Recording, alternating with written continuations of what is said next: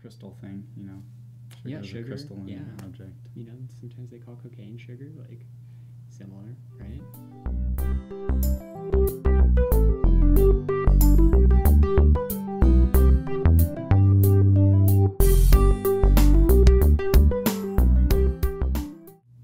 Hey everybody, welcome to Seriously Lighthearted Yoga. Today we're going to kind of be talking about attachment and how that affects kind of what we spoke about yesterday. What are we talking about when we're talking attachment? Yeah, so we're kind of jumping into a little segment on like attachment aversion again. And if we remember, Vairagya was kind of the absence of attachment and aversion, and something that we are always striving for through that practice. If you remember Yoga Sutra 1.12, Vyasa Vairagya Abhyam Tanirodha, it's attachment is kind of eliminated through practice.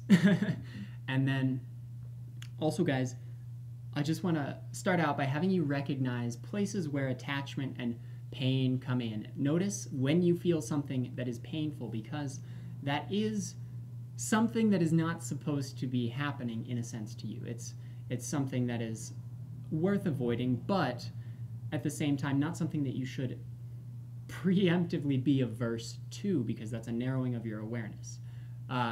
When the pain is too much, you will just let it go. So if you if you experience a lot of pain and you for some reason would like to continue going, cult of suffering, eventually what will happen is it'll just become too much and you'll drop it. Like, you know, you put your hand in a fire and eventually it's going to burn and you're going to pull it out. But the same thing happens with pleasure as well. Eventually it becomes too much and can begin to almost seem painful. So if you have too much pleasure at some point, it does kind of switch to unbearable and a sort of pain. And these are the moments, the extremes that you're looking to avoid by recognizing the pain and the pleasure as they enter into your life. So just taking the time to be sensitive to those feelings in your practice. Are you ripping your hamstring a little too far because you really want to get the splits? Are you maybe going through too many breathing exercises and drying out your body a little too much?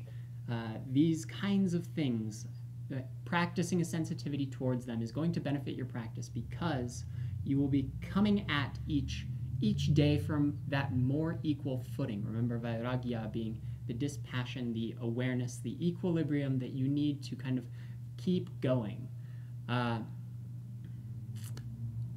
This is a great thing to actually reflect on in your guys' journal. So if you are sitting there trying to think about it, write it down at the same time. Why not? It's just as easy.